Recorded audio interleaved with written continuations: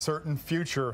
Many of them laid down their lives on that first day of combat, and so I think primarily that's what we should stick in our minds on D-Day. And particularly at Omaha Beach, where some of the strongest resistance was. 5 Allied beaches, but Omaha was by far the worst. A combination of too much German strength, too little intelligence on our side. It often happens. Yeah, and also sometimes in some of the bombings actually didn't hit the areas they needed them to, right? Troops were told they're going to be witness to the greatest show on earth, but it was overcast, not enough bombing. The naval bombardment didn't do as advertised. Once again, you always have to beware if the prognostication is too positive. Always know that things can go wrong. Right. Mark, we were just looking at some of the veterans there as we see the contingent from the White House. There's the First Lady making her way towards the ceremony. You've been talking to veterans here, almost all of them, they're well into their 90s at this point. What sort of spirit are they bringing back to this? Well, that's the significance of this particular 75th, obviously, anniversary, is that they are the D-Day generation, the greatest generation, so-called, is in its 90s. And this is thought to be probably the last time there will be a gathering in this strength of people who are actually veterans of this significant military event. What I've always found interesting at these commemorations is that when they are solemn occasions and they are about remembrance and about sacrifice and about gratitude and that kind of thing, in the end they become not about presidents but about the veterans. It's the veterans who have the stories, and however many times, however many you talk to, however many times you come back here, you still learn things from them. Anecdotes they tell as to what happened on the beach, sad stories, stories of sacrifices, they say, stories of comradeship and that kind of thing. It's one of the, I think, enduring memories that you have attending ceremonies like this. It's interesting. We were on the beach with a veteran yesterday, a 96-year-old veteran who came on Omaha Beach named Jake Larson, and he was mobbed like he was a hero. Yeah. You know, and by a lot of young people who just, some people wanted his picture, some people wanted his autograph. They're the rock stars here. Yeah, they are the rock stars, and especially now that there are fewer and fewer of them left, and you know, the stories that they're telling, for virtually all of them, are the most memorable and important moments of their lives, really, aren't they? If you look back, you were 18 or 19, and now, you know, you've lived a full course of life, but you probably are always still back on that beach at Omaha or Utah, or if you're one of our allies, you know, the separate beaches. It just, it formed them, and they never stopped thinking about it, but they didn't talk about it right away, and I think that's what gives this an added poignancy. Yeah, I mean, Rob, how important are they as a source of history at this point? You know, 97% of them have passed on, of the generation that fought, at least the American generation that fought World War II. So World War II is moving from the realm of memory, active memory, into history. Once they're gone, you know, we'll have the books and we'll have the memories. My institution, the National World War II Museum, has filmed over 10,000, taped over 10,000 oral histories with these veterans. And we think that that's going to be a start towards making sure that this memory never dies. Mark, you've been to a number of these ceremonies over the years, including the 50th, 25 years ago. Is your sense that this one is any different somehow? Well, we'll see. But I will say there's not so much trepidation, but there's a lot more interest here. This one is less predictable in many respects. It's predictable because all of the same things will happen. The anthems will be played. The two presidents, Macron and President Trump, will make their speeches here. People will be decorated. That kind of thing will happen. But these ceremonies have had a political significance as well as a historic remembrance significance over the years. They've served to reaffirm the great Atlantic alliance that this invasion was probably the most significant military example of, and that kind of thing has been taken for granted for the 7 decades plus decades since the war. Now there's a lot of wonder here in Europe as to what that alliance has as a future as well as a past. What's also interesting about you see different types of veterans who have come here over the years. A lot of them went home, as Rob says, and didn't want to talk about it, didn't tell their families. Some of them were school teachers, history teachers that never explained their role, the role that they had here. A lot of guys like that have started coming back over the last 2 or 3 years as they've hit their 70s, 80s, and 90s. It's as if they want to acquaint their families their children, their grandchildren, in many cases, as to not just what Granddad did here, but why it mattered what Granddad did here. And that's something you hear them say. I've been really struck by how many of the veterans who are here for the first time. Yeah. I mean, in their 90s, and made extraordinary journeys to get here, obviously, at that age. And to your point, it is something that for a long time they were very uncomfortable talking about. But we saw former Secretary of State John Kerry here. There are a lot of dignitaries from the United States. The ceremony will begin with an invocation, and then we will hear remarks from French President Emmanuel Macron, who will also present the Legion of Honor to 5 American veterans.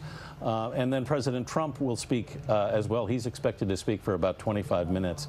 This is, for any American president, this is a really solemn and special ceremony to be a part of, Rob, isn't it? For so many of us, depending on how old you are, of course. It was President Reagan's visit to a little bit up the coast here to Pointe du Hoc in the 40th anniversary in 1984. Gave what I thought was one of the most magnificent speeches of his career. I know I'm not alone in that, but you certainly have people talking about it here. Actually, people brought it up as we were walking through here yesterday. We're on a cruise here in Normandy. The National World War II Museum's brought a couple of ships full of visitors and veterans, and it's all that was being talked about over the last couple of days. So many people remember where they were when that speech was given. This is a chance to act presidential, to represent the country in a really deep and moving way, and I think every president should and probably will take advantage of it.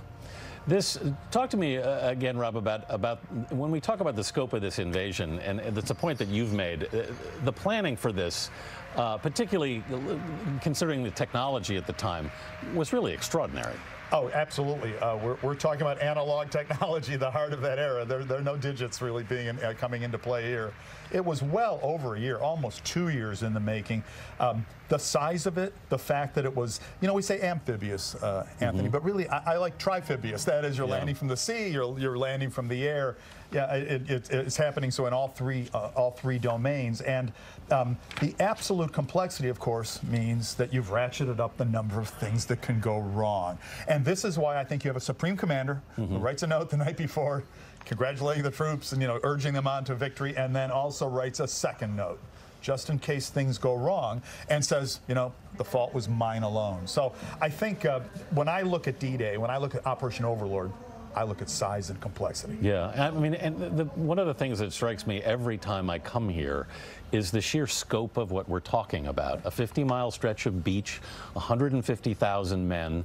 You can see the cemetery behind us and what the cost was. It seems almost miraculous that it worked. It's I'll go out on a bit of a limb. It's unlikely anything of this scale will ever be done again in quite this same way. But once again, if you see the planning maps and if you see the things that the planners had to be worried about, I think you really do get a sense that this was a one-shot gamble. If it doesn't work, it's not like you're going to pull the trigger again anytime soon. But the generals on the morning were convinced that. Well, I think they'd done all they could. It was now in the hands of the fates or gods or however you like to put it. I think they knew that they had done all that was humanly possible to ensure the success of this venture.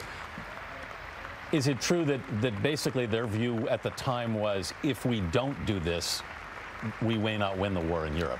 If we don't do this, the war will go on a lot longer. And the war has become bloodier and bloodier. Every month it went on was another human disaster. So if we don't do this, the end of the war is no longer in sight. I think I'd put it that way. Well, there was also the Russian-Soviet question. There was very much pressure to open that Western front and keep Stalin on. You were basically dividing the German army with this invasion. And you put placing the German army in a conundrum it can't solve. That is, it has to fight in two directions at once. It's having enough trouble fighting the Soviets all by themselves. But that's really the two-front war, and I think that's what we're after here. You're looking at the crowd there, which stretches up the middle of the cemetery between 2 rows of trees that lead to the memorial at one end of the cemetery, where as you can see there, you can see the veterans in a big screen that's been set up. This applause is for those veterans. There are about 50 American veterans who've made the journey. I think we're responsible, Anthony, for maybe about 25 of them. Are you about 25? I have to look at the exact count, yes. we've had 2 ships and they've been spread between the 2 ships. And you said rock star, you know, they're getting one standing O after the other, and I'm glad to see another one here. Yeah, and it's from what I've seen, they've clearly enjoyed it. I mean, they've enjoyed it. They've enjoyed getting together. They talk to each other like 18-year-old boys, which is what they were when they're 19-year-old boys, which is what they were when they invaded these beaches. It's an extraordinary bond having experienced that, because very few other people know what it was like. Shakespeare said it best, the band of brothers. You know, that's what it's all about. Yeah. There are in all about 100 veterans here, we are told. Less than 500,000 survived from World War II, Rob, is that right? So 16 million in the uniform, less than 500,000. The Veterans Administration has statistics of how many are passing away each day. You can almost do an actuarial table of when the generation will be It's about gone. 350 a day, isn't it? Something along those lines. Right. And so, you know, we just, that's why this 75th was so crucial, to get as many of them out here as we could. Mm-hmm. What was the response when you reached out?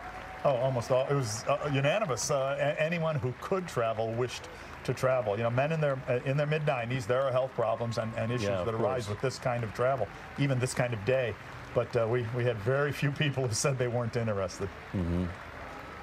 There's a look at the crowd there that stretches across the cemetery. The platform is in the shape of a star at the request of the White House, and that's where President Trump will speak. Look at the faces. Airborne trooper there. Yeah, an airborne paratrooper, yeah. The paratroopers had a very important job, didn't they, Rob? We tend to think of the landing in Normandy, and we tend to think of amphibious, that is, you know, getting off the boats. But there already were Americans in Normandy when those troops landed from the boats, and they were the airborne, you know, very early in the morning of June 6th. And they're in the middle of an unknown situation, dark. They don't know where the enemy is. They're heroes. And even the pathfinders before them, I've always been fascinated by the guys who went in on their own to put up the beacons that the paratroopers then followed in, or the guys who swam in on their own to clear mines for the landing craft to come in. You literally are on your own. You're fighting the entire German army by yourself, is I'm sure how it feels. Right. We want to go to our Paula Reed, who's been traveling with President Trump, and is going to join us now. Paula, what can we expect from President Trump in his speech this morning? Well, Anthony, the challenge for President Trump is, how does an America First leader honor the lesson of Normandy, which is that we need our allies. We have obtained an advance copy of the president's prepared remarks, and unlike previous U.S. presidents, he will not embrace those international alliances that emerged following the Second World War. He has, of course, dismissed NATO as a, quote, ripoff, and accused it of using the U.S. as a piggy bank. But we did notice that he will acknowledge our, quote, cherished alliance with our friends and partners, and our, quote, unbreakable bond forged here at Normandy. Among the leaders who will be at the ceremony with President Trump, Prime Minister Theresa May. Both she and Queen Elizabeth used the president's visit to London earlier this week to try to emphasize the importance of these alliances to President Trump. But he campaigned on a promise to sort of disrupt this global order that emerged following the Second World War. He has publicly sparred with many of the leaders who will be here today and imposed tariffs on the EU, Canada. He's threatening to do the same, of course, with Mexico. Later today, he will meet with French President Emmanuel Macron. Those two gentlemen, they had a relationship that started off okay, but has deteriorated as they have publicly sparred over Iran, climate change, and Huawei. It's unlikely that that testy relationship will be mended even by today's celebration of our shared history. Anthony? Paula Reed, thank you, Paula. We were talking about the paratroopers a moment ago. Mark Phillips, you had an amazing story yesterday with one of the veterans who didn't just come back, he jumped back. The hero of Carentan, a 97-year-old paratrooper who had jumped in with the 101st on the eve of the invasion, and he has, back in the States, maintained his, what is it, parachuting ticket. He's kept jumping in commemorative jumps over the years, and yes, he jumped back in, not quite to the very same field where he had landed 75 years ago, but close enough, and what do you know, the whole town was out there to greet him. He's the hero who arrived from the skies again. Rob, you were talking about the bond that these soldiers have. One of the things that I've found whenever I talk to them is their insistence that they not be called heroes. We hear it again and again, Anthony. I had a job to do, or sometimes even more indefinite. There was a job to be done. You sometimes hear them say this all the time. Yeah. I think of that generation coming out of the Depression when no one had a job, when jobs were hard to come by. And I hear that echoed when I listen to veterans talk about their role in World War II. Something I had to do. I was given a mission. I was given a job. We call them heroes, and it's one word you'll almost never hear them call themselves, which is, I think, appropriate. Right. The truth is, a lot of them carried home some very difficult memories that were hard to live with, and they don't talk about it much. Occasionally they will, but it is particularly what happened here. I think in the United States in particular, we tended to look at post-traumatic stress as a kind of Vietnam thing. Well, we now know today it's been around as long as men have been in fighting situations, and of course, certainly men came home from World War II feeling the effects of what they had done, carrying the memories. You can look at alcoholism statistics, broken marriages. So it's there should be no real happy talk about the experience. It's a rough one, and they showed it. We should say the ceremony is probably running a few minutes behind at the moment, starting. President Trump, from what I can see on French television, is in the midst of an interview, and we're also waiting for French President Macron.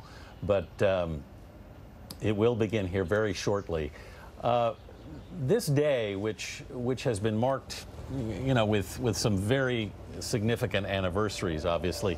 Do you think as we lose these veterans, do you think we'll lose the sense of its significance? I think those of us who care have a real responsibility. And I mean museums like my own, I mean collectors, authors, filmmakers. I think we need to really see to it that the memories of this war are never lost. It was too big and the sacrifice was too great. So you're raising the possibility of a danger, and I see it, and I hope we're wrong. Because it's one thing I've really been struck by as we've met with veterans in the last couple of days. When they're present, they really bring this to life in a way that you know, storytelling just can't. It's impossible to be in the presence of a veteran. Sometimes I say, oh, they tell us interesting stories, anecdotes, you learn things. But really, it's basking in their presence. It just ratchets up the intensity of the historical experience. You suddenly feel like you're living the experience as opposed to reading about it. Yeah. Mark, what's the most striking thing you've seen with veterans this time around?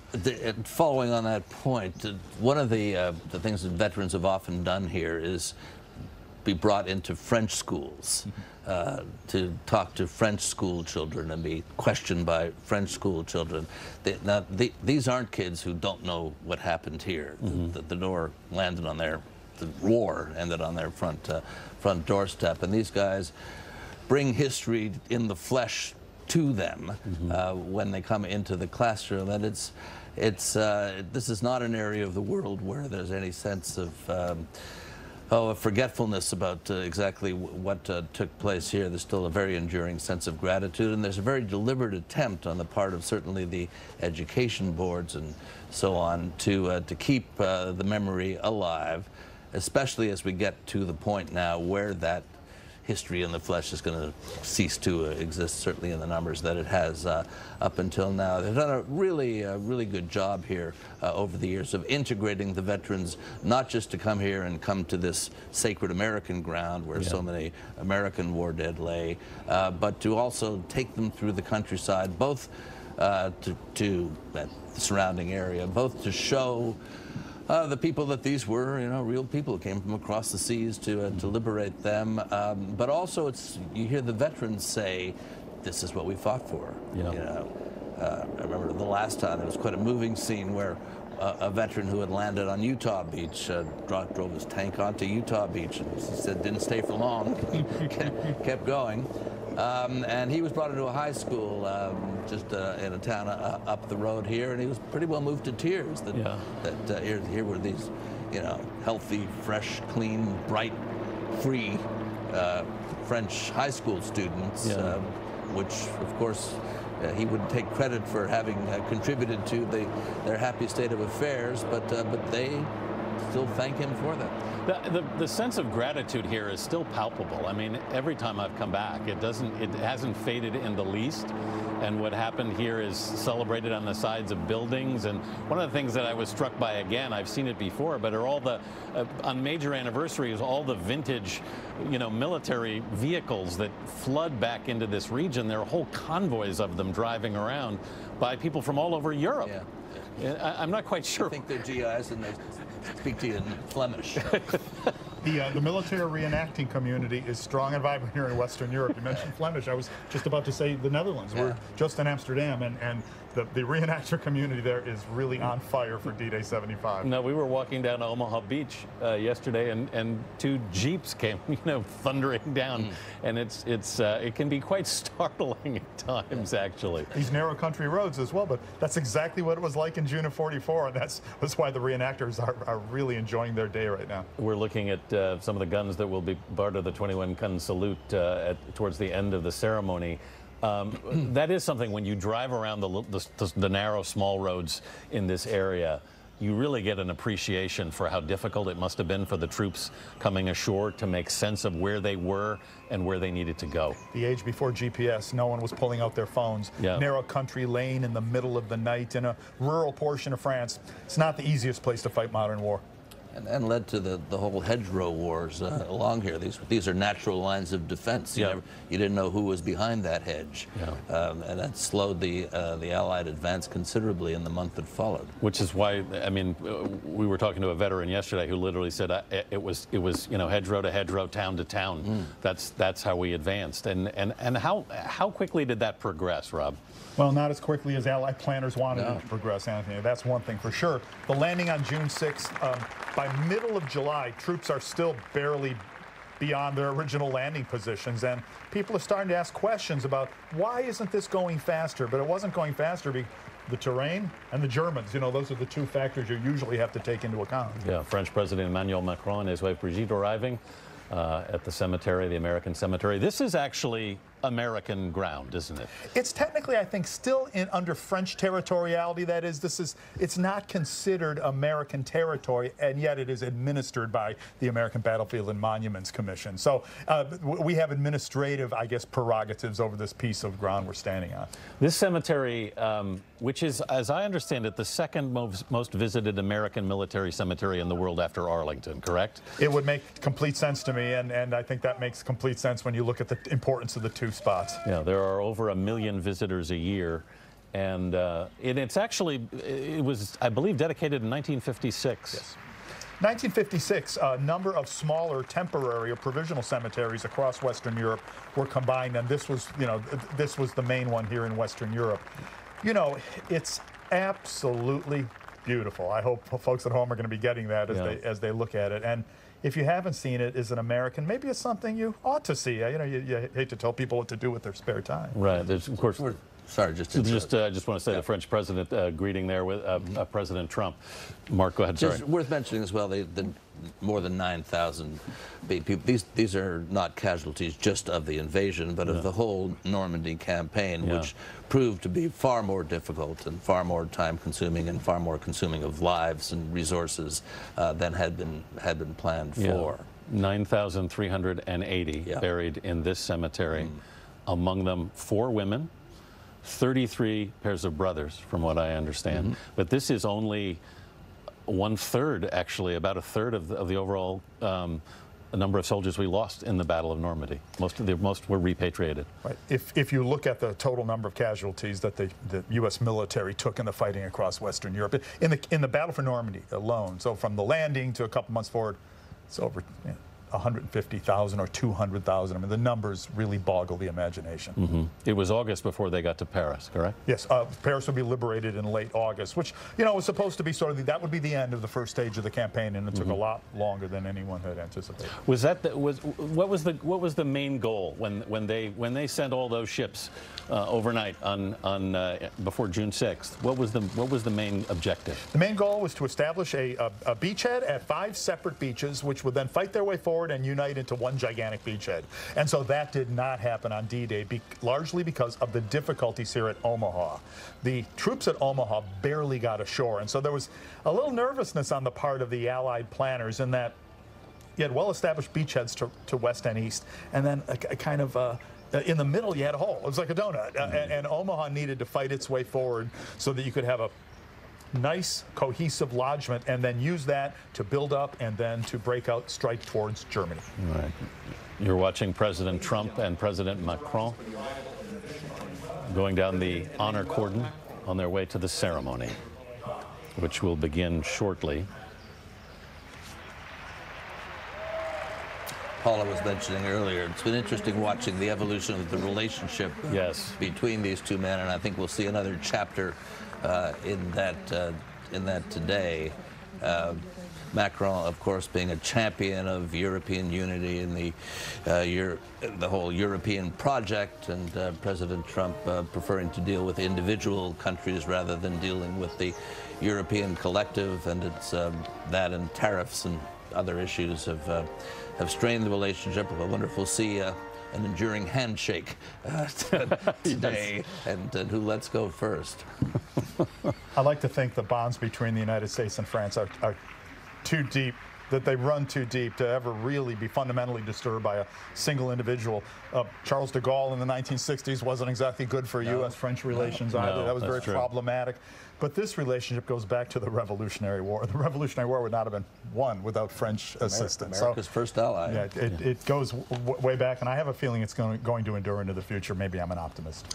Well, I mean, as we've talked about, you do feel it enduring among certainly people in this area where that gratitude runs deep and strong, and they have been incredibly welcoming here to everyone who's come back, whether they're veterans or just tourists who are here for the occasion, and there are a lot of those. There are a lot of those. Even in off years, I came in an off year about 7 or 8 years ago with a veteran, and again, there were many vintage vehicles out, and lots of people who just wanted to be here for an anniversary. Well, it's history, but it's also an industry. Yeah, which is true, yes.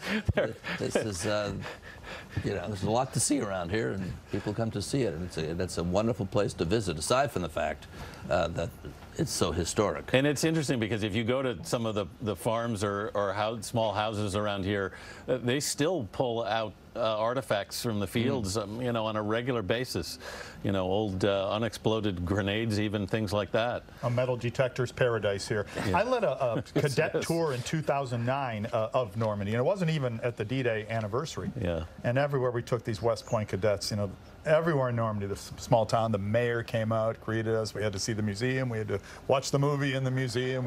We were treated to drinks and meals, and that to me was a real eye-opener. Yeah. If you ever want to travel in the presence of 15 West Point cadets.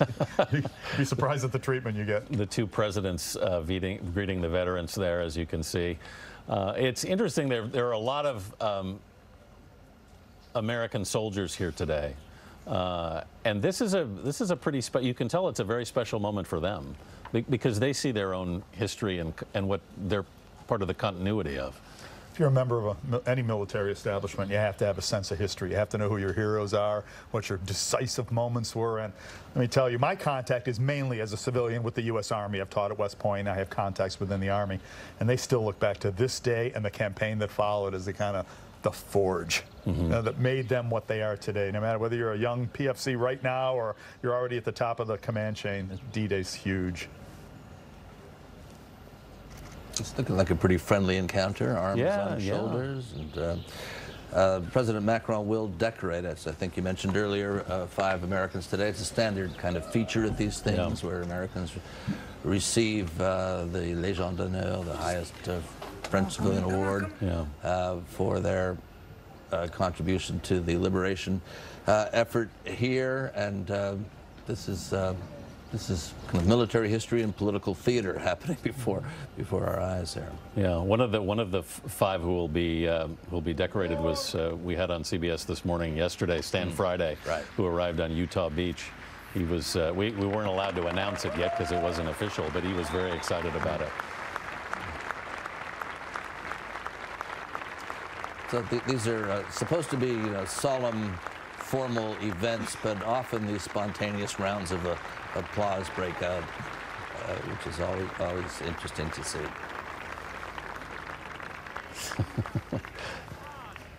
Not sure what the president just held up there. Please remain standing for the posting of the colors, the playing of the French and U.S. national anthems. Veuillez rester debout pour le lever des couleurs, les hymnes nationaux de la France et des États-Unis et l'invocation.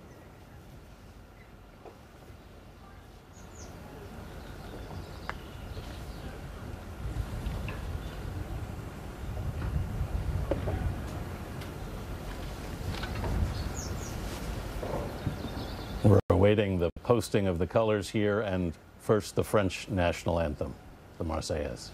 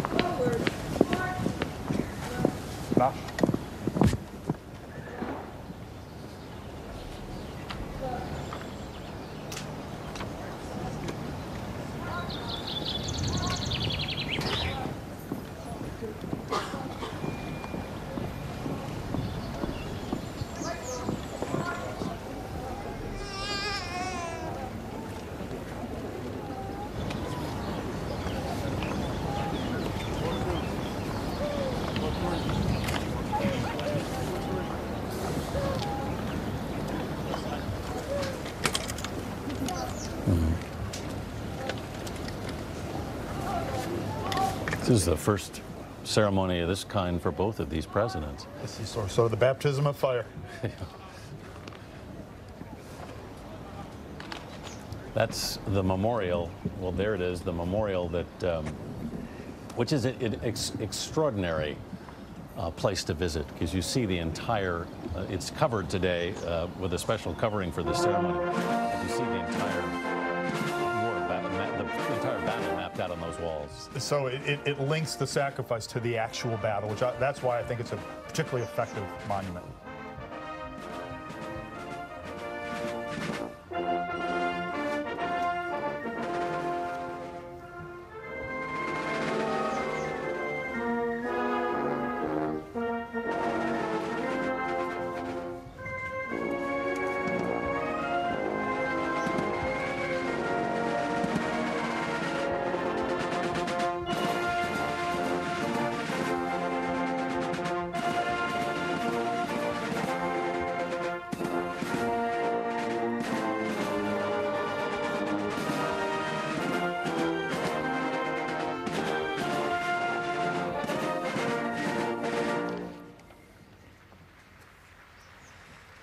The French national anthem, the La Marseillaise, will be followed by the American anthem.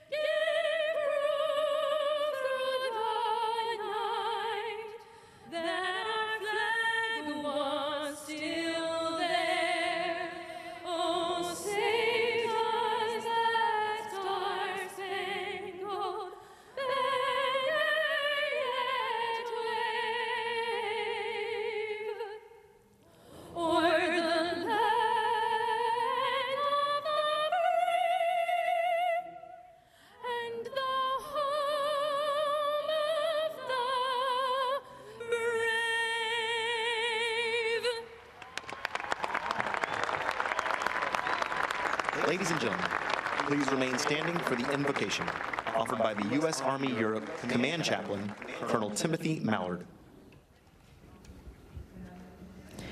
Mesdames et messieurs, veuillez rester debout pour la prière donnée par l'aumônier militaire en chef des forces armées américaines stationnées en Europe, le colonel Timothy Mallard. Almighty God, Lord of hosts, sacred to us is the memory of our fallen and the sacrifices of our veterans on these waters, shores, fields, and skies. And thus we humbly ask for your holy presence here today in this ceremony. From many nations, their sacrifice, poured out in blood, courage, and even death, to secure liberty for your enslaved children and to smash tyranny, remains our moral touchstone. For so great an act of love, we pray that you will grant them eternal peace and their families lasting comfort. By their courage on D-Day and afterwards, we also pray that you will challenge us to love freedom more than comfort, privilege, or even life itself, and that without thought of cost or reward, we also will recommit ourselves to defend life, liberty, and the pursuit of the common good, no matter the cost. Though we are resolute in our request, O God, we know we cannot achieve this without your divine blessing and guidance. And so lead us as our shepherd, even if it be again through the valley of the shadow of death, towards the green pastures of peaceful freedom. All this we ask, O Father of mercy, in thy holy name. Amen.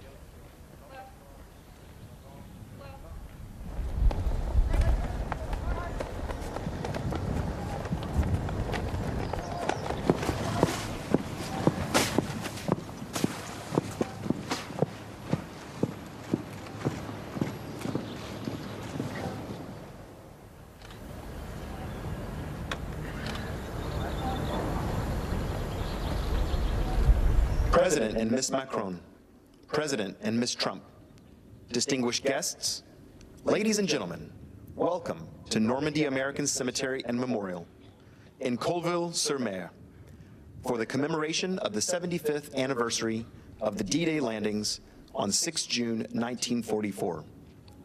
Today we honor and commemorate the 9,388 interred here, the 1,557 names on the wall of the missing, and all of our World War II veterans. Monsieur le Président, Madame Macron, Monsieur le Président, Madame Trump, Mesdames et Messieurs les représentants officiels, Mesdames et Messieurs, bienvenue au cimetière américain de Normandie de Colville-sur-Mer pour la commémoration du 75e anniversaire du débarquement du jour J, le 6 juin 1944. Aujourd'hui, nous rendons hommage aux 9388 soldats qui reposent en ce lieu, aux 1557 disparus honorés sur le mur des disparus, ainsi qu'à tous les combattants de la Deuxième Guerre mondiale. Ladies and gentlemen, please be seated. Mesdames et messieurs, veuillez vous asseoir. Ladies and gentlemen, the Secretary of the American Battle Monuments Commission, William Matz. Mesdames et messieurs, le secrétaire de la Commission des Monuments de guerre, William Matz.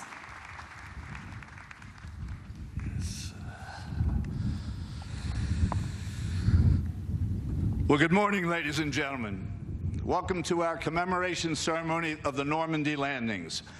And it is indeed an honor for me to be with you today on these sacred grounds of the Normandy American Cemetery to celebrate the 75th anniversary of D-Day. And we extend a particularly warm welcome to President of the French Republic, Emmanuel Macron, and his wife, Brigitte Macron.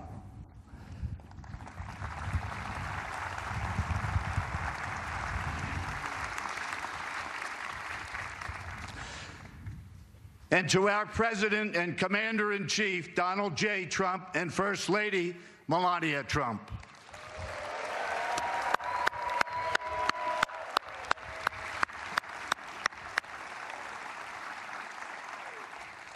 to our many distinguished government and military leaders, and to the families of our honored dead who traveled to these now peaceful and hallowed grounds to bear witness to the valor and the sacrifice of their family heroes resting here.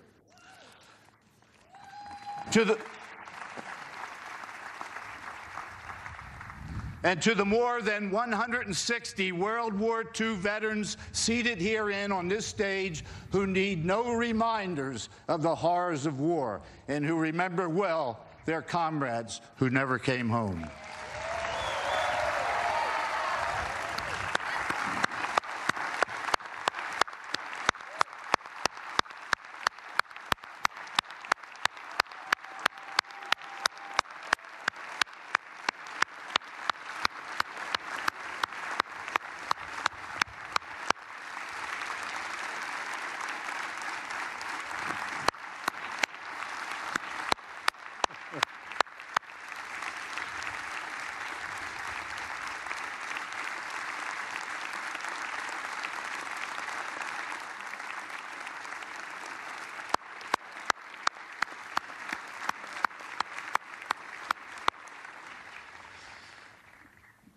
And folks, a very special, special welcome to the D-Day veterans present today, approximately 35, who 75 years ago on Omaha and Utah beaches and in nearby landing fields took the first treacherous steps towards liberation as a watchful world anxiously awaited word of their fate.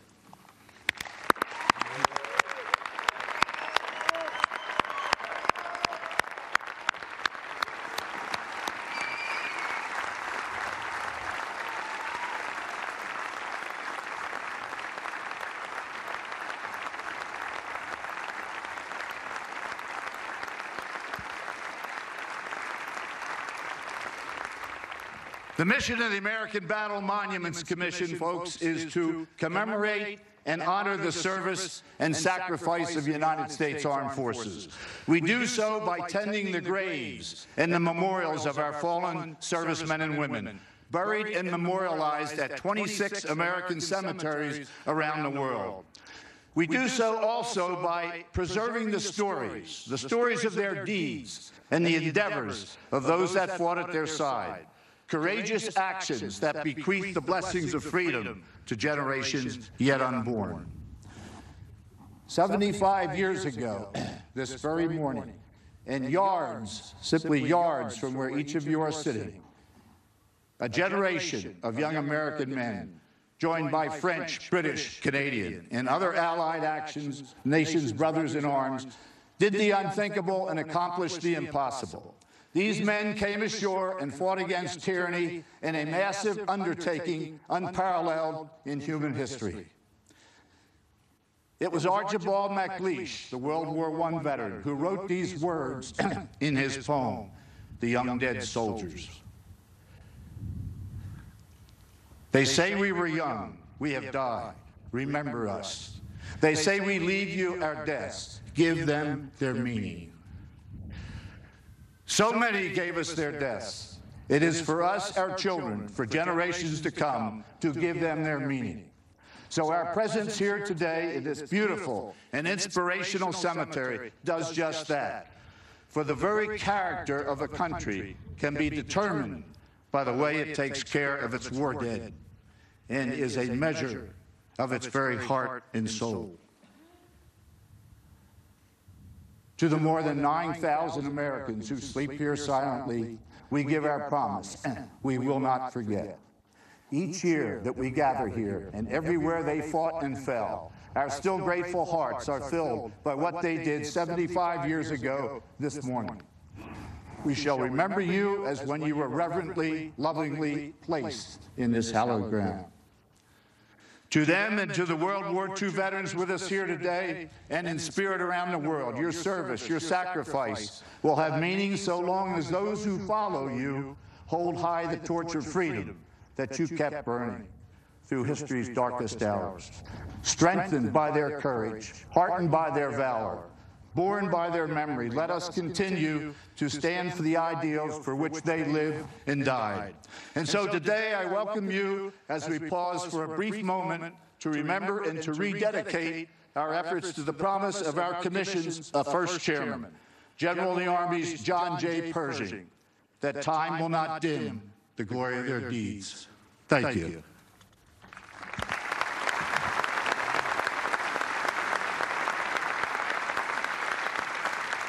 Ladies and gentlemen, the President of the Republic of France, Emmanuel Macron.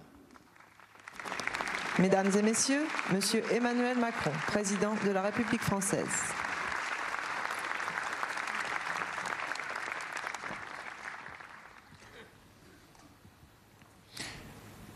Monsieur le Président des États-Unis d'Amérique, Mr. President cher of the Donald United Trump, States, dear Donald Trump, Messieurs les combattants du débarquement, chers vétérans, all dear veterans, Mesdames, Messieurs, ladies and gentlemen, cette nuit, this du night, 5 au 6 juin 1944, from the 5th to the 6th of June la Manche n'était pas 1944, seulement troublée par la brume naissante, there was not par la only houle fog, soutenue qui agitait les flots salés.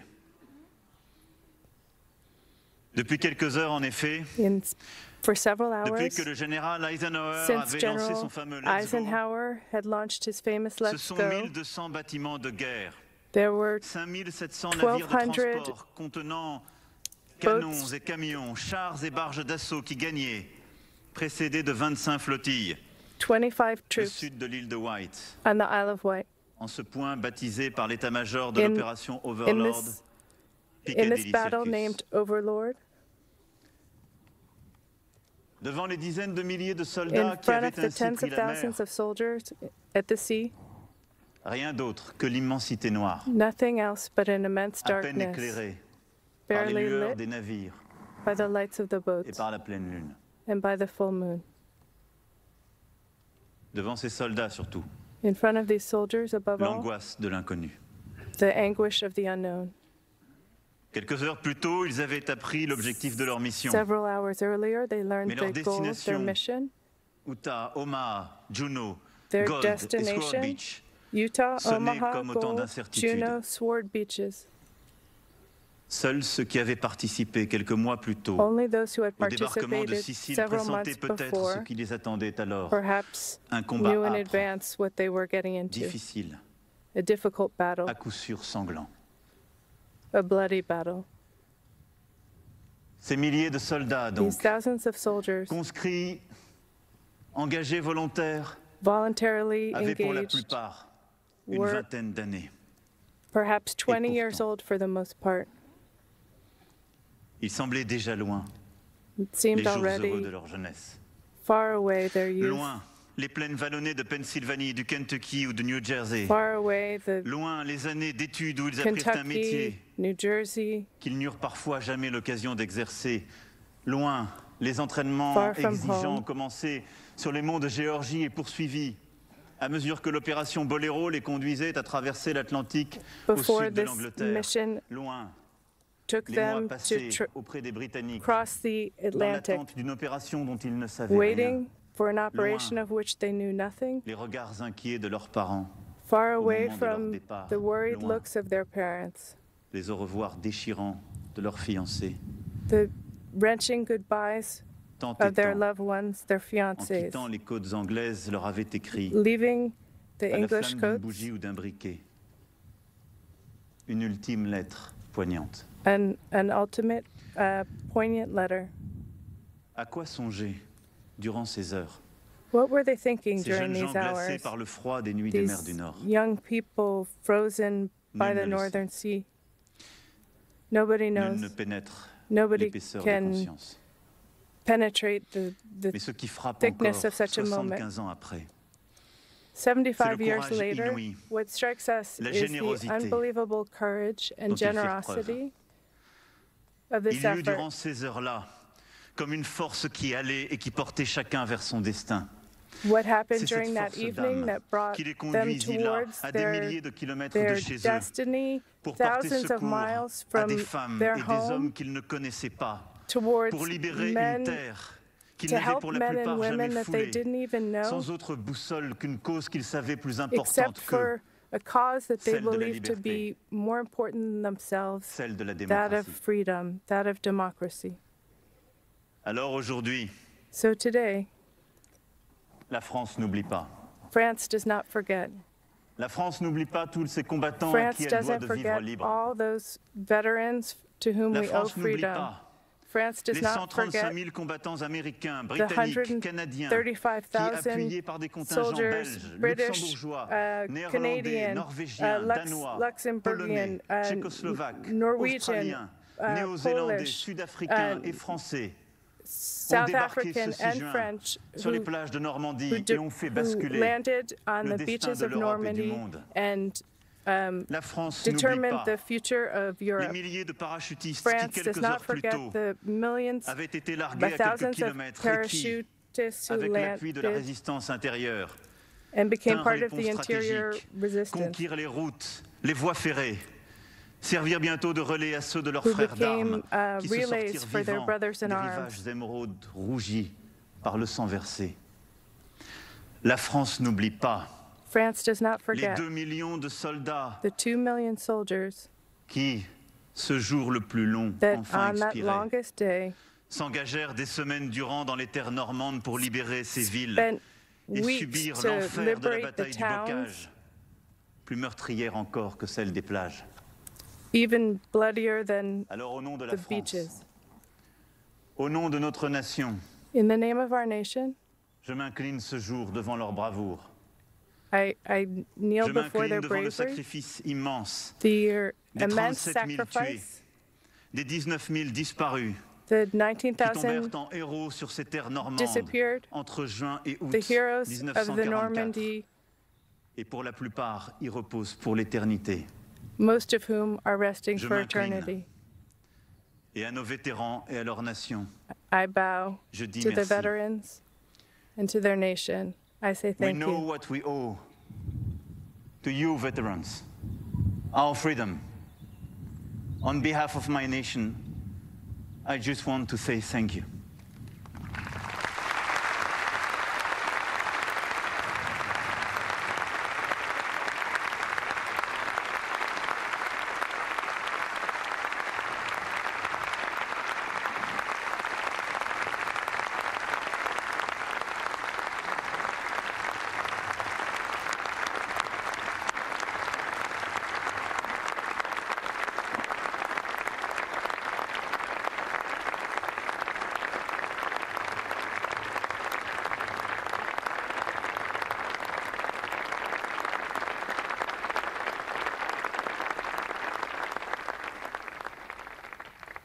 Nombre d'entre eux nous font face dans ce cimetière d'égaux morts pour notre liberté. Numerous are they who Vos are frères d'armes. across from us in the cemetery. Ceux que, cher Vincent Hines, Vincent vous avez Hines, tenté de sauver, you tried to vous save, qui vous êtes porté volontaire you who pour faire voluntarily partie de la inscribed seconde vague to be d'Omaha, part of the second wave ce on 6 juin, Omaha, and who on the avez pris 6th tous of les June risques pour took extraire les every blessés de la risk plage, to alors get que wounded l'intensité from des the tirs allemands était beach, maximale. even though the intensity of the battle was Ceux at avec a qui, maximal level. cher Paul Worth, Paul Worth, vous avez combattu You- depuis cette même you plage fought d'Omaha on the same beach in jusqu'aux terres Omaha wallonnes de Bastogne, until all the en way to passant par la bataille Bastogne, de 40 ans et cette percée d'Avranches qui libéra la Bretagne. including the battle that frères liberated d'armes. Brittany. Brothers in Ceux arms, qui, cher Charles Jourot, Charles vous Juro, ont accompagné you dans accompanied l'enfer des haies normandes. in the hell Vous of qui avez Normandy, combattu sans discontinuer entre le 7 you juin who et fought le 8 without juillet, fail, et qui, pour certains, vous ont suivi dans les Ardennes, And- au and- Luxembourg, et même dans la followed into campagne the de Ardennes Tchécoslovaquie. and Luxembourg and Ceux Czechoslovakia. qui, cher Stanley Friday, Stanley Friday, vous ont secouru, vous qui avez été blessé à 2 you who reprises were wounded dans la twice, région de Saint-Lô, puis dans were les in Ardennes, the region of et qui Saint vous ont Loup donné and la then in force the de repartir au Ardennes, combat jusqu'à what gave you franchir the le Rhin strength pour participer to à la continue libération des camps de concentration et fighting all croiser the les way to the regards, liberation of the les regards des concentration survivants camps et les and regards see des bourreaux. the faces of the Alors peut-être avez-vous survivors. compris dans la vérité crue de ce moment? What did Pourquoi you vous vous understand étiez battu? in the raw truth of that Vos moment, frères d'armes à vous aussi, what they went through? cher Harold Terrence. Vous Harold qui d'abord Terrence, opérateur radio, you who were originally a avez radio choisi en operator conscience and who de decided gagner le sol de France pour mener des opérations militaires to en come to Normandie, France à to Reims, à lead Nancy. military operations puis autour in de Normandy, in Reims, in Annecy. Cher Vincent Hines, cher Paul Vincent Worth, Hines, Paul cher Worth, Charles Jouro, Charles Giroux, cher Stanley Friday, Stanley Friday, cher Harold Terrence, Harold Terrence, en reconnaissance de votre engagement infaillible in pour que la recognition France of recouvre sa your liberté, incredible je contribution vous ferai dans quelques instants chevalier in dans helping l'ordre France national to de find la Légion freedom. d'honneur. I will bestow upon you in a few minutes the Legion of Honor.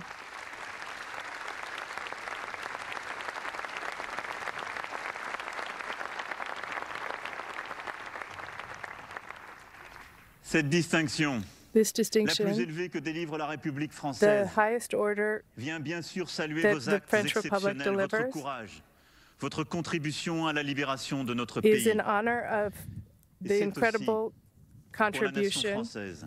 that you've made to Une the manière French de nation. redire 75 ans après 75 nous years savons later, a way ce of que nous saying devons à that l'Amérique. we know what we owe to America. L'Amérique, America, cher président Trump, dear Mr. Trump, qui n'est jamais aussi grande which has que never lorsqu'elle se bat been pour la liberté des autres, bigger than when it L'Amérique, fights for the freedom of qui n'est others. jamais aussi grande que lorsqu'elle se montre fidèle aux valeurs universelles que défendaient When ses it pères stays fondateurs.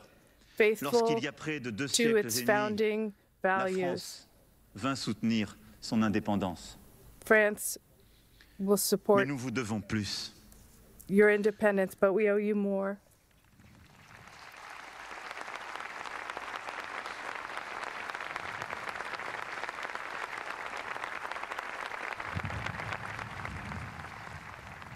Mais nous vous devons plus. Nous vous We devons, owe you messieurs. more. We owe you, Nous devons à tous ceux qui se sont battus, sirs, all aux of you milliers who de fought, civils qui sont tombés et que je n'oublie all pas. the Plus que many des who médailles fell et that, plus que des that, mots. that I don't Nous forget. devons nous We montrer owe you dignes more than de l'héritage medals de paix que and nous words. avons en héritage. We owe you the dignity that you Notre have dette, digne de la by- promesse de Normandie. by the Et être digne de We la owe you promesse a de debt Normandie, c'est ne jamais oublier for que les peuples Normandy. libres, We owe lorsqu'ils that s'unissent, Normandy relever will tous les never défis. be forgotten. la victoire contre la barbarie aurait The été impossible victory sans over l'apport décisif barbarism des would have États-Unis been d'Amérique, impossible sans les without the millions d'hommes soldiers et de femmes of engagés, America. sans The- la mobilisation de the l'appareil mobilization industriel et de of toute la the population américaine. Industrial Et sur les aspects plages of de the la American Manche, dans le population. vert bocage normand, comme au plus haut niveau des états-majors, From the highest il y eut levels, l'union toujours, a des union, armées alliées. always a union of the C'est parce que Allied la Royal Air Forces. Force prêta main forte à Because l'infanterie canadienne, the Royal parce que la Air résistance Force française sut ouvrir en Normandie, en worked Bretagne et ailleurs with the la Canadians voie à l'armée américaine. and C'est open parce the qu'en des path moments décisifs to de la the bataille American intervinrent les marins forces. australiens, néo-zélandais, danois ou norvégiens, les aviateurs néerlandais. Parce The que dans aviators from the l'enlisement de la various bataille de countries. la poche, de la falaise, les blindés polonais firent la différence. Que ce pari fou de faire seems libérer l'Europe du joug crazy, nazi the par la idea mer of pu être obtenu. liberating Europe from the Et donc, Nazis oui, by way of Nous ne devons water. jamais cesser de We faire should vivre never l'alliance stop des peuples libres. C'est ce que keeping firent les vainqueurs. alive this Dès le alliance lendemain of de free people. de la capitulation allemande, From the surrender et of japonaise, en the créant les Germans Nations Unies. and the C'est ce que Japanese firent to les the États-Unis creation en of the créant United Nations, l'organisation du traité de l'Atlantique Nord. the establishment C'est of ce the que NATO firent. Treaty, Quelques années plus tard, or les dirigeants de ce continent, the leaders en of this faisant continent advenir l'Union européenne. making the European Union.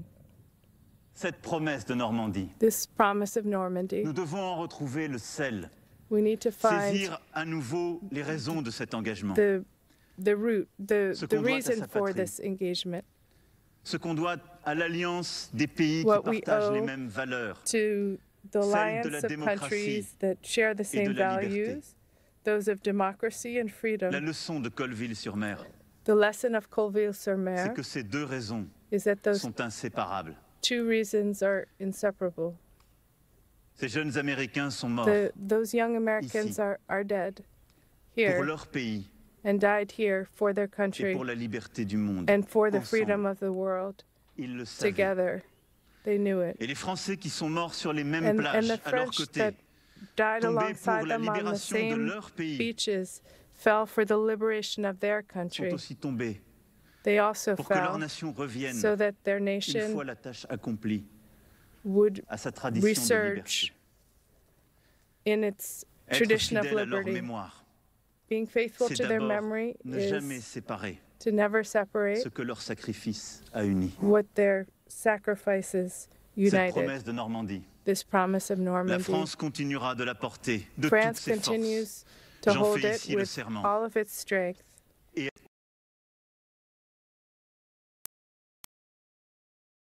American destiny. Monsieur le Président des États-Unis d'Amérique, Mesdames et Messieurs, Mr. President le of long the des routes de United France, States, des plages du Cotentin à ladies Cherbourg, and gentlemen, de Cherbourg à Avranches, d'Avranches à Metz, de Metz à Bastogne, sur tous ces chemins and que les all- héros que nous célébrons these different aujourd'hui ont paths that the empruntés à heroes partir de l'été took 44, in on trouve 1944, des centaines de we bornes find ornées des étoiles du drapeau américain, American flamme. flags de cette statue de la liberté qu'un and jour flames, un de nos plus grands sculpteurs offrit à la and ville de New York. the lights, monuments de just pierre like the Statue of Liberty, sont which des our jalons de mémoire. greatest sculpture would give Comme to le the United souvenir States, Indélébile, like the inscrit dans les unforgettable terres de France, memory de ce que notre pays of doit what à l'Amérique. our country owes to Leur America. présence résonne aussi comme une invitation à renouveler sans Reason cesse also, ce pacte séculaire unissant la France, this l'Amérique the et la pact liberté. joining France and J'y suis America prêt, Monsieur le and Président freedom. des États-Unis, I'm ready, cher Donald Trump. Le peuple de France y est prêt, Mr. President Donald prêt Trump. à faire The vivre cette people amitié entre of nos nations qui a France, tant apporté we à are l'histoire ready des hommes to live this history of et dont le monde friendship. d'aujourd'hui And in the attend current encore tant. day, Nous sommes prêts we are ready, we remain et ready, nous le ferons. and we will do it. Alors merci. Thank you. Vive les États-Unis d'Amérique. Long live the United Vive la States of République. America. Long live the Vive la Republic. France. Long live Et vive France. l'amitié entre nos deux nations. And long live the friendship between our two nations.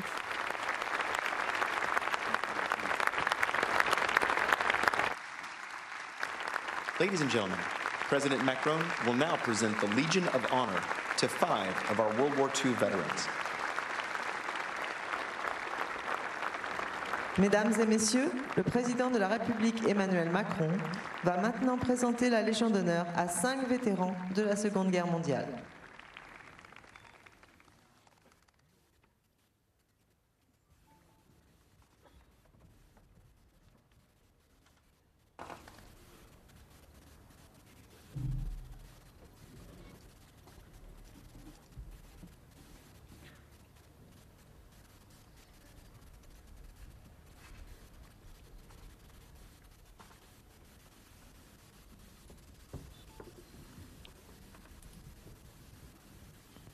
Monsieur Vincent Hines, au nom de la République française, Mr. Vincent Hines, on behalf nous vous of faisons the French chevalier Republic, we award de la you Légion d'honneur. the award of Knight of the Legion of Honor.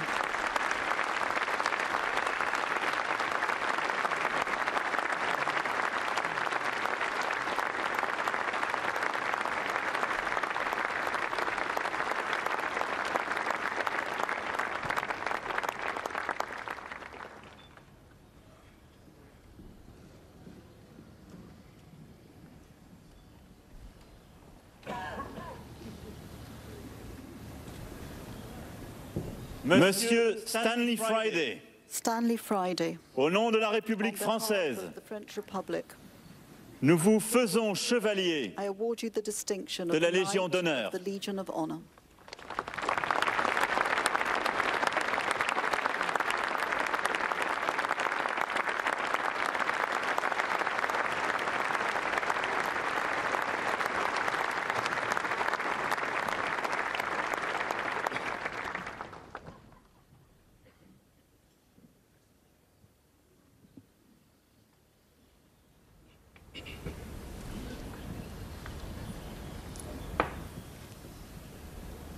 Monsieur Charles Jourot, Charles Jourot, au nom de la République in the française, name of the French Republic, nous vous faisons chevalier I make you de la Knight Légion of the d'honneur. Legion of Honor.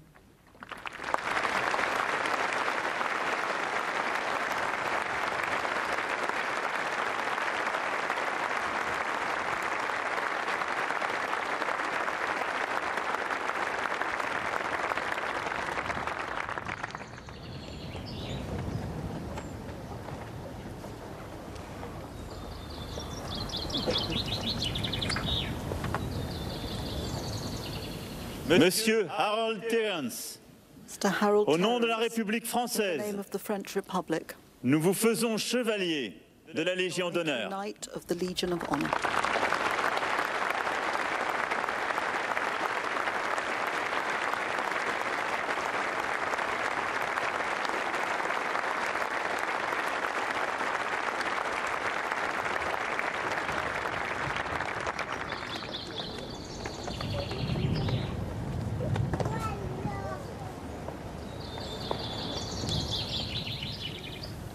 Monsieur Paul Worth, Paul Worth, au nom de la République in the française, name of the French Republic, nous vous faisons chevalier we de make la you Légion Knight d'honneur. of the Legion of Honor.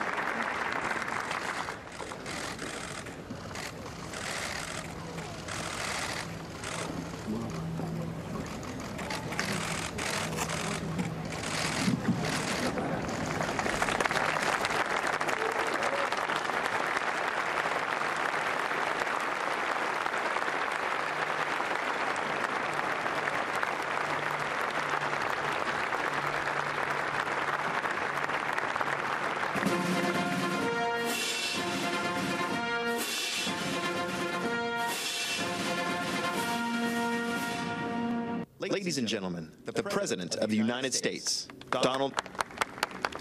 Mesdames et messieurs, Monsieur Donald J. Trump, président des États-Unis.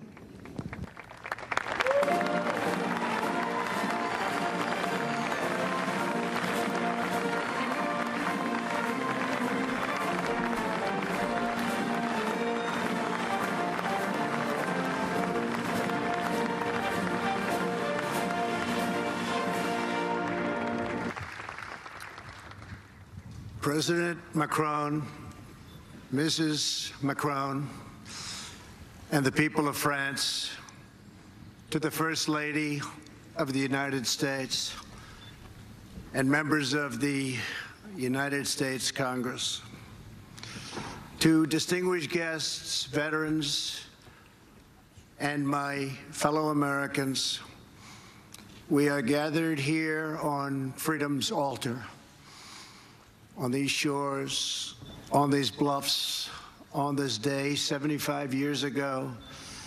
10,000 men shed their blood and thousands sacrificed their lives for their brothers, for their countries, and for the survival of liberty. Today we remember those who fell and we honor all who fought right here in Normandy. They won back this ground for civilization to more than 170 veterans of the Second World War who join us today. You are among the very greatest Americans who will ever live. You are the pride of our nation. You are the glory of our republic. And we thank you from the bottom of our hearts.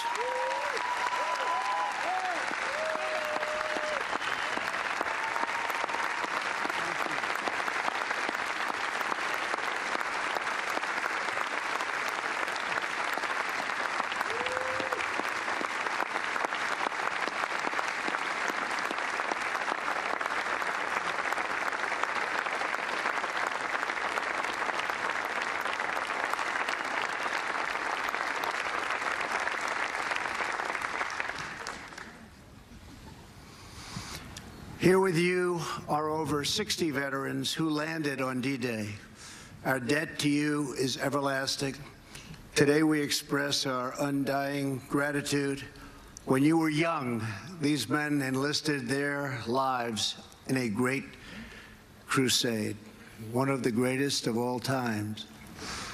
Their mission is the story of an epic battle and the ferocious eternal struggle between good and evil. On the 6th of June, 1944, they joined a liberation force of awesome power and breathtaking scale. After months of planning, the Allies had chosen this ancient coastline to mount their campaign to vanquish the wicked tyranny of the Nazi Empire from the face of the earth. The battle began in the skies above us. In those first tense midnight hours, 1,000 aircraft roared overhead with 17,000 Allied airborne troops preparing to leap into the darkness beyond these trees. Then came dawn. The enemy who had occupied these heights saw the largest naval armada in the history of the world.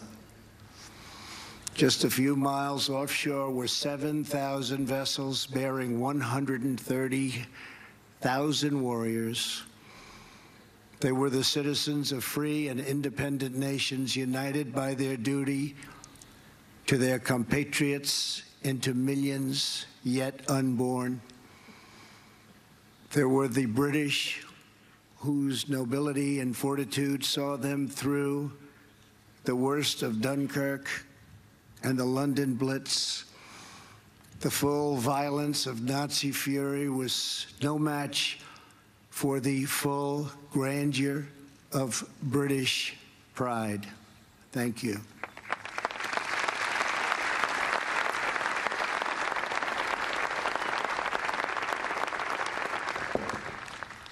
There were the Canadians whose robust sense of honor and loyalty compelled them to take up arms alongside Britain from the very, very beginning.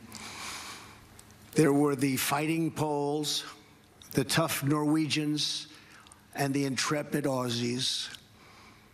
There were the gallant French commandos, soon to be met by thousands of their brave countrymen ready to write a new chapter in the long history of French valor.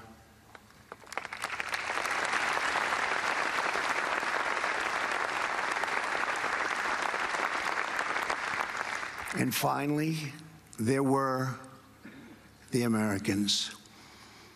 They came from the farms of a vast heartland, the streets of glowing cities, and the forges of mighty industrial towns. Before the war, many had never ventured beyond their own community. Now they had come to offer their lives half a world from home. This beach, codenamed Omaha, was defended by the Nazis with monstrous firepower, thousands and thousands of mines and spikes driven into the sand so deeply. It was here that tens of thousands of the Americans came.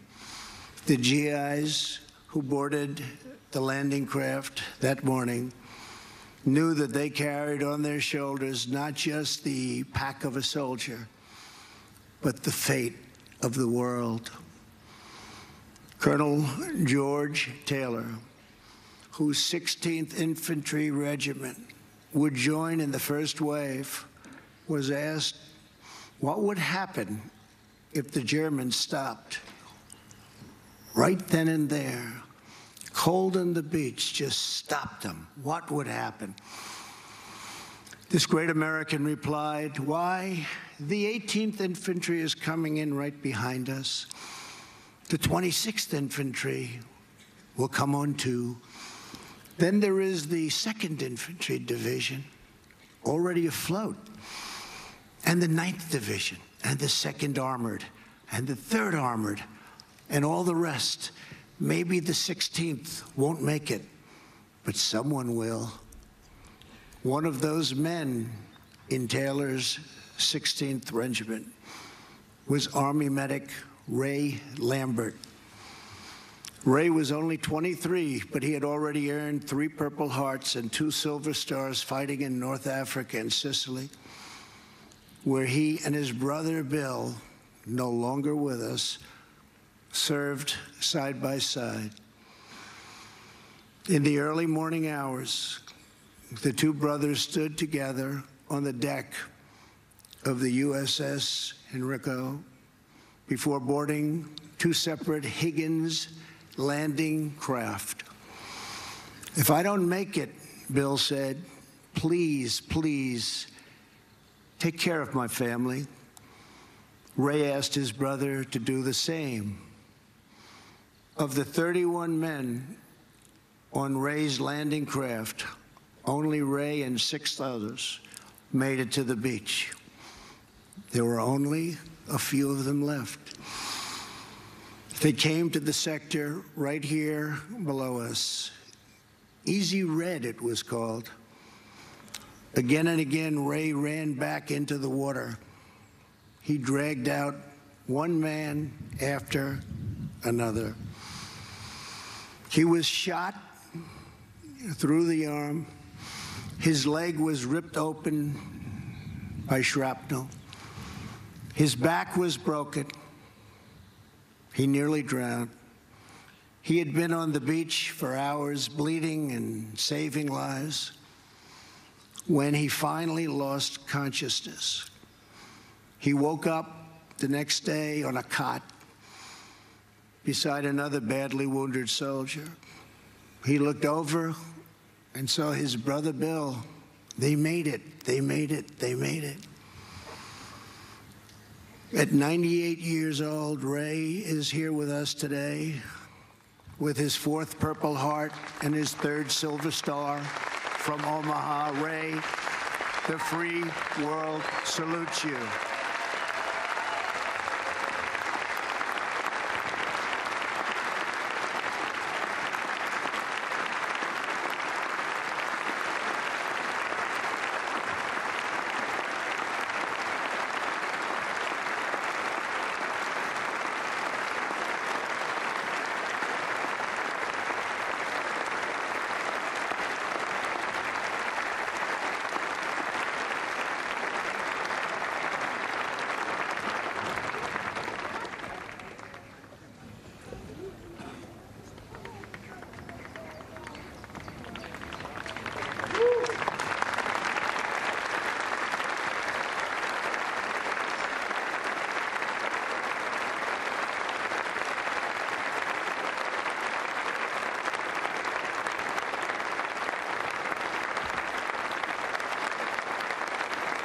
Thank you, Ray.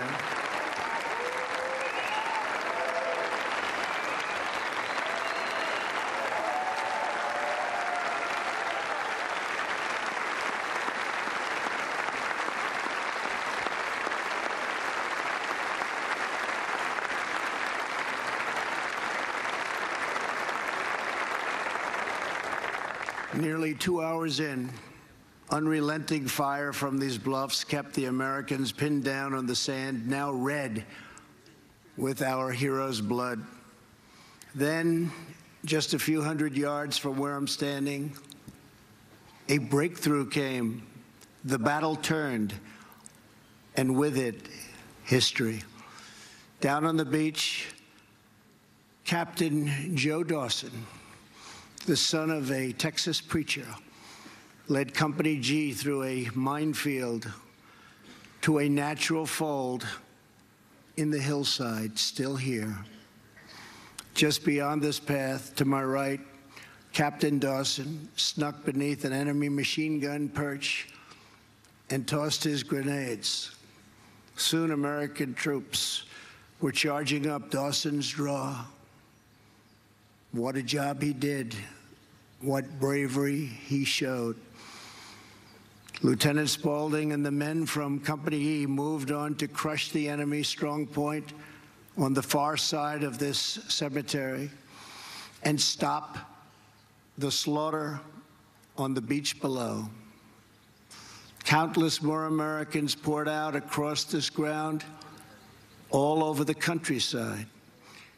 They joined fellow American warriors from Utah Beach and allies from Juneau, sword and gold, along with the airborne and the French patriots.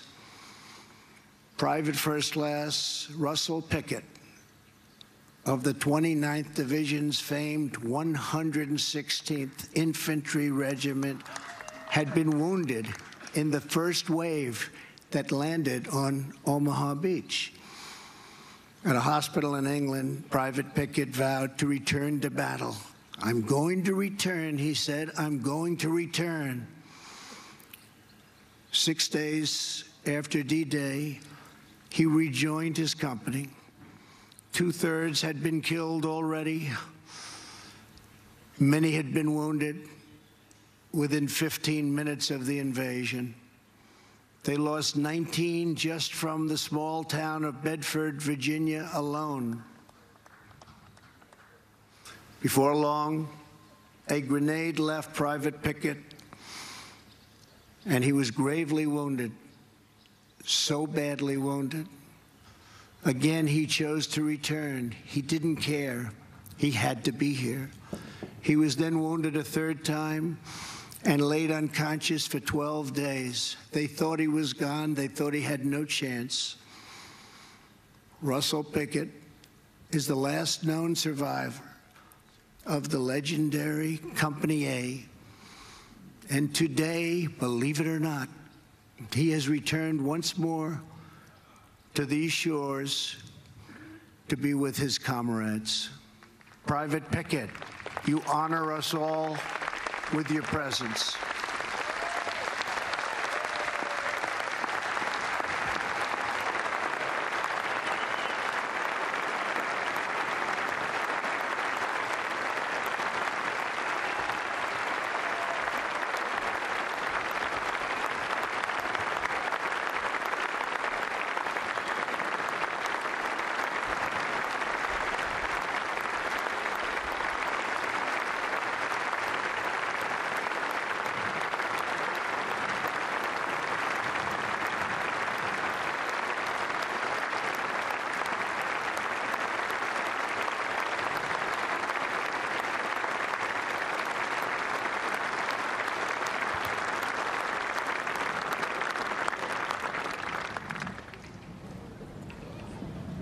Tough guy.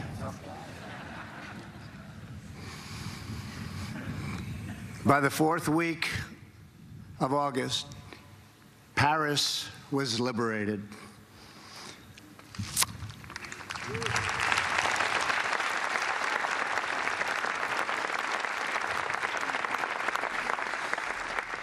Some who landed here pushed all the way to the center of Germany. Some threw open the gates of Nazi concentration camps to liberate Jews who had suffered the bottomless horrors of the Holocaust. And some warriors fell on other fields of battle, returning to rest on this soil for eternity. Before this place was consecrated to history, the land was owned by a French farmer, a member of the French resistance. These were great people. These were strong and tough people. His terrified wife waited out D-Day in a nearby house, holding tight to their little baby girl. The next day, a soldier appeared. "I'm an American," he said. "I'm here to help." The French woman was overcome with emotion and cried. Days later, she laid flowers on fresh American graves. Today, her granddaughter, Stephanie, serves as a guide at this cemetery. This week, Stephanie led 92-year-old Marion Wynn of California to see the grave of her brother Don for the very first time. Marion and Stephanie are both with us today, and we thank you for keeping alive the memories of our precious heroes. Thank you.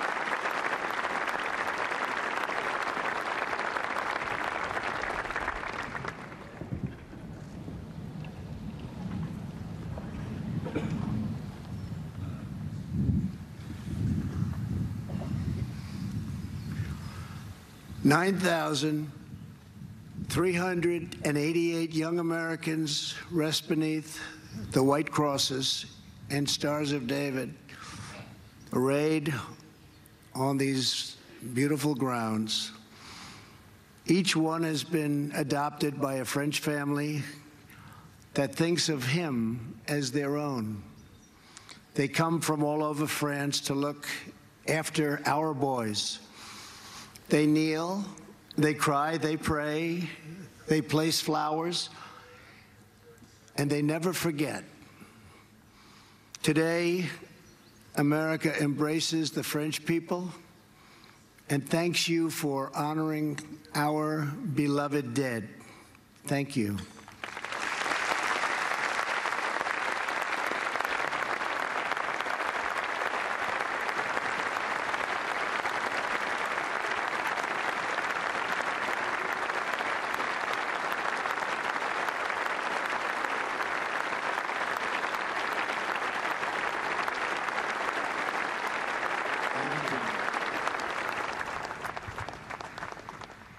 To all of our friends and partners, our cherished alliance was forged in the heat of battle, tested in the trials of war, and proven in the blessings of peace.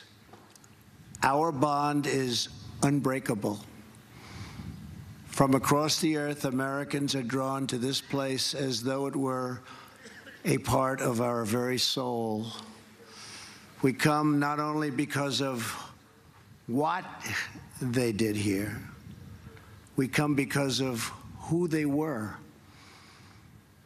They were young men with their entire lives before them. They were husbands who said goodbye to their young brides and took their duty as their fate. They were fathers who would never meet their infant sons and daughters because they had a job to do. And with God as their witness, they were going to get it done. They came wave after wave, without question, without hesitation, and without complaint. More powerful than the strength of American arms was the strength of American hearts. These men ran through the fires of hell, moved by a force no weapon could destroy. The fierce patriotism of a free, proud, and sovereign people.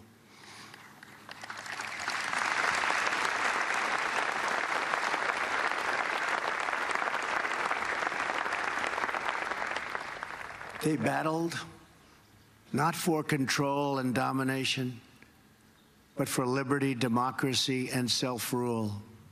They pressed on for love and home and country, the main streets, the schoolyards, the churches, and neighbors, the families and communities that gave us men such as these. They were sustained by the confidence that America can do anything, because we are a noble nation with a virtuous people praying to a righteous God.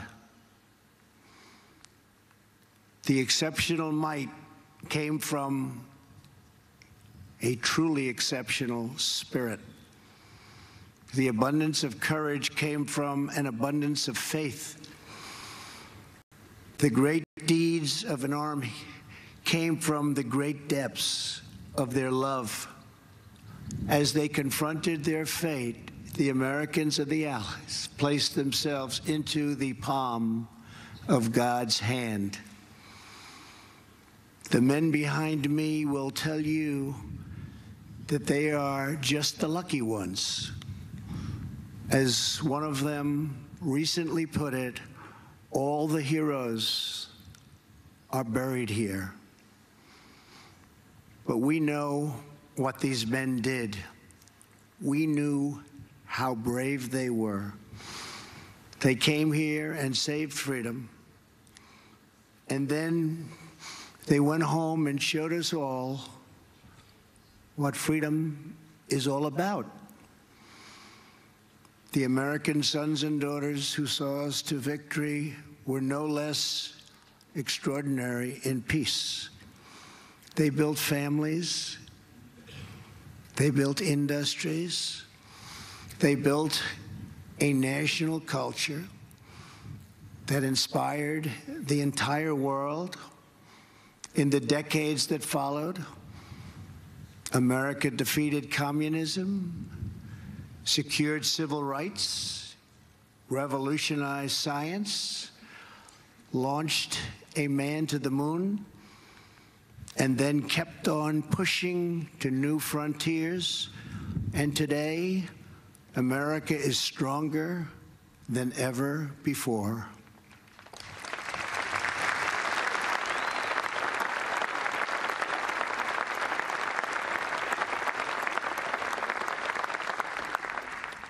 Seven decades ago, the warriors of D-Day fought a sinister enemy who spoke of a 1,000-year empire.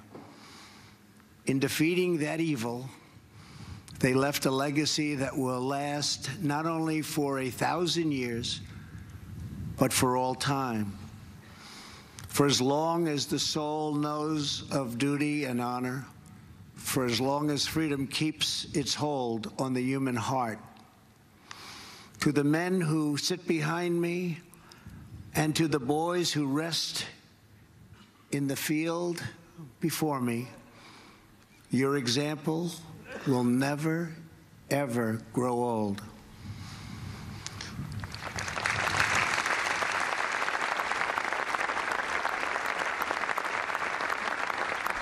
Your legend will never die. Your spirit, brave, unyielding, and true, will never die. The blood that they spilled, the tears that they shed, the lives that they gave, the sacrifice that they made, did not just win a battle. It did not just win a war. Those who fought here won a future for our nation. They won the survival of our civilization. And they showed us the way to love, cherish, and defend our way of life for many centuries to come.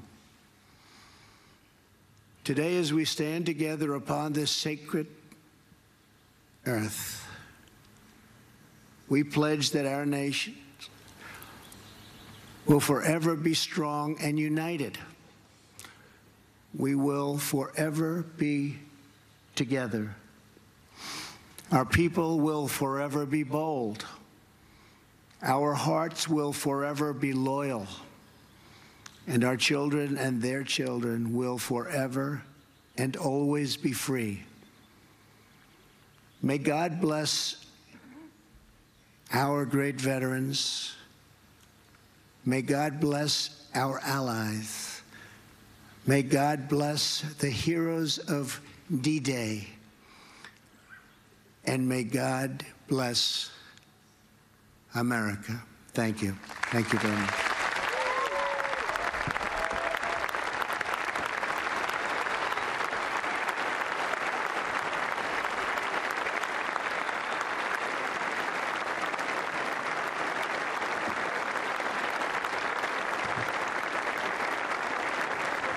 in honor of the memories of the fallen who gave their lives in service of France and the United States, the President of France and the President of the United States will lay a wreath in their memories, followed by a moment of silence. En l'honneur et en la mémoire de ceux qui ont consenti l'ultime sacrifice au service de la France et des États-Unis, le président de la République française et le président des États-Unis vont maintenant déposer une gerbe, puis observer un moment de silence.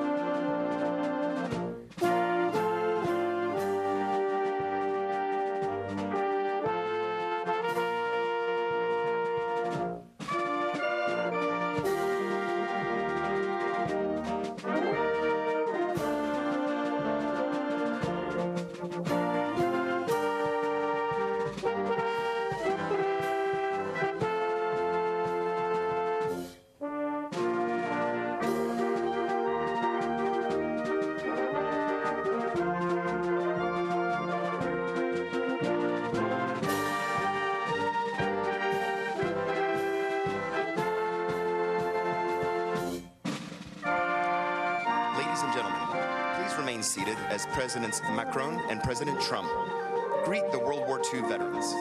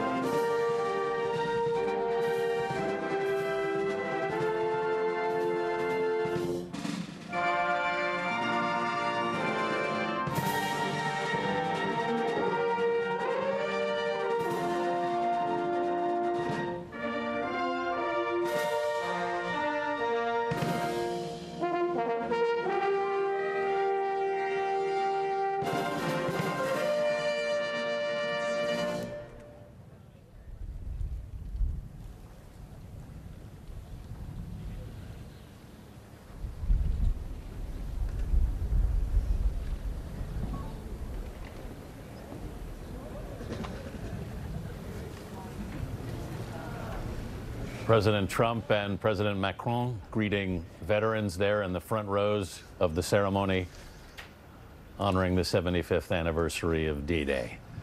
The president said, "You're the pride of our nation, and we thank you from the bottom of our hearts." He went on to say, "The exceptional might came from an exceptional spirit. The abundance of courage came from an abundance of faith. The great deeds of our army came from the great depths of their love."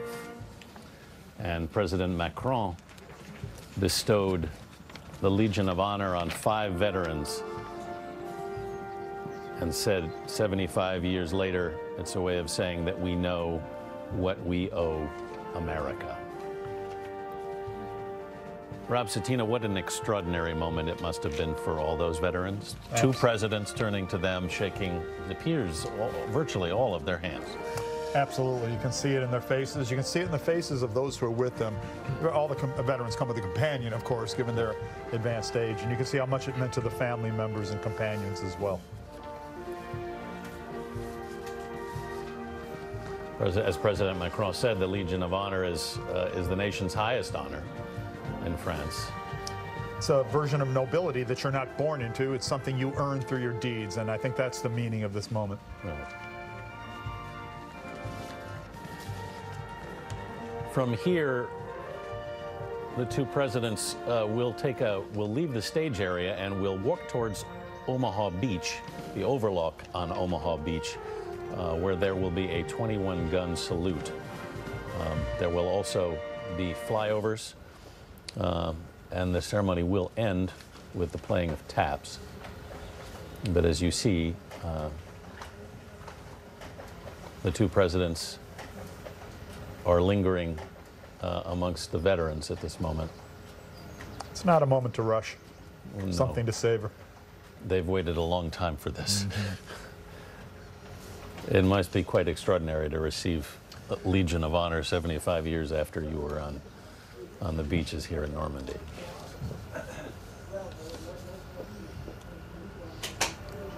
The 2 presidents seem to be savoring it as well. Yeah, they sure do. They seem to be in no hurry. And we said there are, as we said, it looks there are about, I think, about 60, 65 D-Day veterans who are here. There are some additional World War II veterans. But considering the age of most of them now, that's quite a strong contingent. Once again, if you consider that 3% of those who put the uniform on are still alive, and look at 75,000 U.S. troops at D-Day, there's perhaps only a couple thousand D-Day veterans left in the country. Yeah, and some of them are remarkably spry, as we've seen, still managing their way around the cemetery and the beaches to come back and take a look. A lot of them here with their families. Some have brought their sons and their grandchildren. As you pointed out, it's something that they want their family to understand. The National World War II Museum has been traveling with some of these veterans over the last week to 10 days, and spry is the word. Where have you been taking them? So we looked at the entire war in Western Europe, from Amsterdam on. Yeah. We convened in Amsterdam and then sailed down the coast into the Channel. We were in Honfleur yesterday and a couple days on the extreme other side of this Normandy beachhead, and today we drove in from Cherbourg on the extreme western side. Mm-hmm. We had a veterans panel a couple nights ago in which I moderated, asked them a few questions, and they were cutting up like 18-year-olds. The energy level in the room amongst the veterans and amongst the viewers, the audience as well, was really something to behold. Well, and from what I've seen, Mark Phillips in the last few days is as soon as you get the veterans near any of these landmarks, a remarkable energy surge occurs. It can be pretty tough to keep up with them, and not quite as quick, I suppose, as they moved 75 years ago, but still commendable. It's really fascinating to have watched the exchanges between President Trump and the veterans, especially the ones who singled out. He singled out a half dozen or so. Different stories of heroism of veterans who managed to make it here for this event. He went over and he shook their hands and embraced them, and in many cases they embraced him back. It was a bit of a mutual admiration moment, I think, on behalf of both of them. And some memories for them. You know, what can we say about his performance here? He seems to have done what presidents are meant to do at occasions like this, and the veterans seem to appreciate it. As you see, there are still some people wandering through the cemetery and taking it in as this ceremony continues. I look at the cemetery and I think about the best of America. Officers and enlisted men laying side by side, no distinction as to rank, all equal in depth. It is one of the most stunning places in the world I've ever been. I've been to a lot of places. Every time you come here, it really takes your breath away. There's a serenity about it, I guess, for lack of a better word. There is a serenity about it. You feel a calmness, like these souls are at rest, a job to be done, as we've heard repeatedly, and a job done. Yeah. Also immaculately maintained. Yes, which is a... Every time I come here, in fact, I've asked gardeners here, how do you do it? It is. It's always impeccable. It's always, as virtually every American military cemetery that I've been to. Rob, you were saying they do an amazing job. Thank the ABMC, American Battlefield and Monuments Commission. This is their biggest task. Yeah. It's a beautiful cemetery outside of Anzio in Italy. So for the Fallen of the Italian campaign, that is also extremely lovely. Something else every American should see at some point in their lives. Yeah. I was talking to the director who runs this place, named Scott Desjardins, who has worked for the monuments. What an appropriate name, by the way, Desjardins of the Gardens in French. Right. You can't make that up. No, you can't.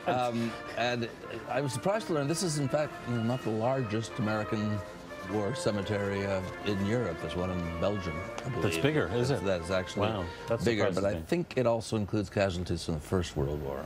Yeah. But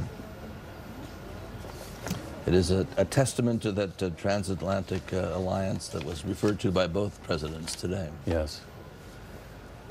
The two presidents, as you can see now, preparing to make the walk towards Omaha Beach, the overlook here. It's very difficult actually to get down to the beach from here, which was part of the problem on D-Day, Rob, wasn't it? That's another reason why this cemetery is perfect. It lays out the military problem. The men are lying here on the bluffs that were overlooking them in the course of the day. Their objective. This is where they were trying to get. And they came and they made it, they sacrificed, and now they rest on it. It is a very short trip from the memorial to the overlook of Omaha Beach. Another location here that when you see it and you try to understand what happened here 75 years ago, it's just a phenomenal achievement. Often you visit a battle site and it's an open field. And someone points out the enemy was there, the enemy was here. This is different. 21 gun salute.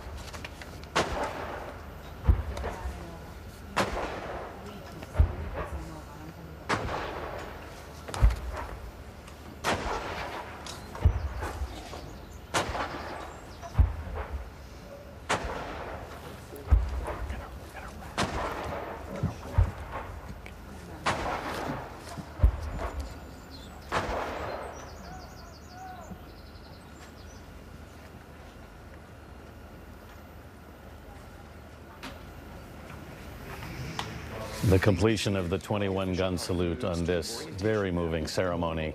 Rob Citino, historian with the World War II Museum, what's your sense of this day? I was overwhelmed. I was here 5 years ago for the 70th, and this was even more beautiful and more moving. The poignancy of the veterans did it for me. Mark Phillips, one last word. A lot of people were looking at this ceremony to see how the President of the United States would perform, and the Europeans were looking very much for it to see what he would say, and I think everyone will come away pretty satisfied. All right. Mark Phillips, Rob Citino, thank you both very much, and to Paula Reed as well. Thank you. Our D-Day anniversary coverage will continue throughout the day on our 24-hour streaming network, CBSN. You can watch it at cbsnews.com or through our CBS News app. There will be much more ahead on this CBS station and on CBS This Morning.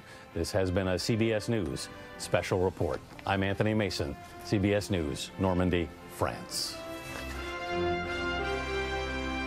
It's 24 hours a day. Go to cbsnews.com.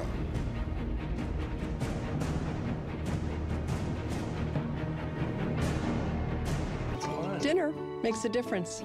Learn more at CasaFamilyDay.org.